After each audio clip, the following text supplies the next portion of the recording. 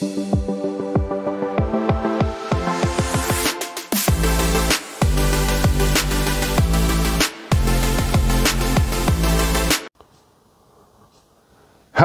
and welcome everyone, I'm John RMS, otherwise known as AceBullion, and I'm constantly thriving to bring you new content, new amazing coin reviews and videos, and today as well, no exception. As you can see here, here's some of the coins and bars that I have reviewed recently. Of course, the 007 series, and well, it's proven a very popular design. Anyway, please be sure you smash that thumbs up button, but also look down below in the description where you can find a link to the Silver Traders website, AceBullion, and of course the Precious Metal Forum, where of course it's a free forum for everybody. There's no fees for anyone. Anyway, I hope you like what you see, so please consider hitting that subscribe button if you're not already subscribed to my channel. Anyway, let's crack on here with this coin review, shall we?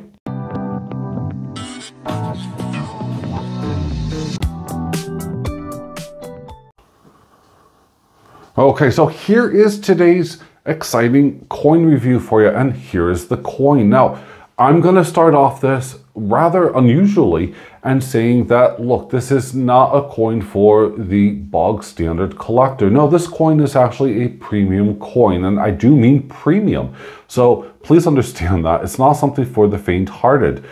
Anyway, let's have a look here at the coin. Now, we see here Queen Elizabeth II. It's the 2022 $1. Now, I'm sure you could already see it's from the Royal Australian Mint. And of course, it's the Kangaroo. Now, this is something I'm actually looking forward to. Let's have a look in some detail. Now, I'm not really a huge fan of the matted background. I've said that multiple times. However, the Royal Australian Mint seems to be nailing it really well. The Queen is looking very, very beautiful. However, let's click over. We can see that we have a milled or a reeded edge here. And now we're going to come on to this design. And what a design is it? Look at it. It is a beautiful kangaroo. And I think it's a red back kangaroo.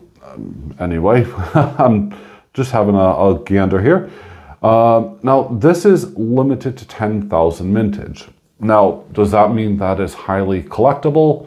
Well, that's for you to determine. It's your money at the end of the day. I'm not pushing silver. I'm not trying to tell you how to spend your money, and nor would I ever do that. I keep finances and politics off of my channel because, quite frankly, there's about 1,000 other channels just following this video that I'm sure will have politics or financial advice. So it's nothing to do with me, not my place really to say it. I'm not qualified to tell you what to do with your money. But this coin here, the Royal Australian Mint's Kangaroo, 29th in the series, and it's the king of the outback. Well, some would argue it's the pest of the outback, especially if you ask a trucker. Now, I'm going to zoom in here and have a good look. I was laughing when I read over a lot of these descriptions on this coin because it was just comical. But here we go. We have 1 ounce, 3 9s silver. And there we have the, right down here, the maker's mark. Now the front design, of course, was done by Jody Clark, who's done the Queen's portrait. And here's the Kangaroo. Now, what is comical about this is the terminology, the wording that they use to describe this coin. And I swear to God, it's as if they were selling you a Monet painting. But, you know, minimalistic, invocative, provocative, you name it, and there was a bunch of words for it. Now, what I'm looking at here is, you know, as a real person, as someone who's buys coins to, you know, for my own personal liking or for my own collection, I'm actually looking here to see whether or not I like the coin or not. I'm not going to be, you know, enticed by some fancy words. No, I'm going to be, well, just rather straightforward and honest. Now, I do like the quote, minimalistic design in the background. I think actually that is rather, you know, nice and unique. If you take a look here, you can see these kind of fern-like plants growing. Now, it's supposed to be a desert environment, and I can't really see that. I think that's just more of a background feature. And it took me a little bit to spot the sun. Now, it's blatantly obvious, so it should be blatantly obvious to you guys here because I'm zoomed in right on the sun right now. But because of how they've done this rather abstract design with the rest of the coin, you know, the sun actually kind of blurred into the picture. Now, of course, you can see the sun right here, right behind the kangaroo's head. I'm not quite sure what this little triangle is at the tip of my finger, but we have a tree out in the desert outback, what looks to be a boulder pile or a rock wall well, it's definitely human-made because that's not how rocks form.